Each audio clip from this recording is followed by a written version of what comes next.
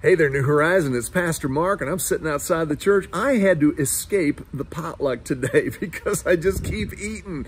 And man, what good stuff. Those crock pots loaded with soup and chili for our contest and all those desserts and everybody that brought stuff. Great fellowship. Man, it'd been a long time since we've been together. I'm so thankful for all who came and all who were part. And we were celebrating our Big Give Month with all the people that have given so faithfully and sacrificially, and for our big giver. I'm telling you, God is on the move, friends. Isn't it a ball to be a part of? Hey, this is November. Can you believe it's here already?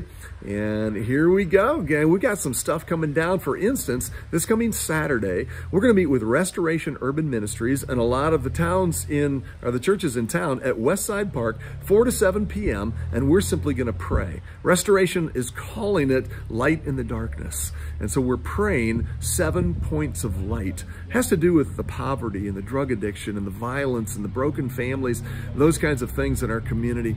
And this is what we do as Christ followers. We intercede for God's people and care for them in that way. We'd love for you to be a part. Might be chilly, so put a jacket on, will you? And then today, man, we started this message series called Here Come the Holidays. And some people are like, oh man, isn't it a little bit early? You know, that's because the holidays can fatigue us. They can just wear us out. That's not God's plan. You know, holidays are all through the scriptures, celebrations and festivals and all that kind of stuff. God prescribes them. And I think because it's good for us.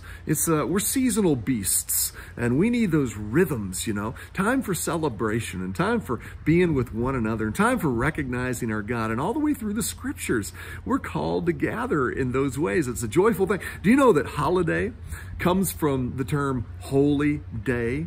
What makes things holy? God does. Inviting God into our day, into our season, into our celebration, into our lives makes things great. Because God's holiness is where his joy is and his strength. It's what God has for us all, friends. So we hope you'll be along the way with us as we do the Here Comes the Holidays series and through November and into December.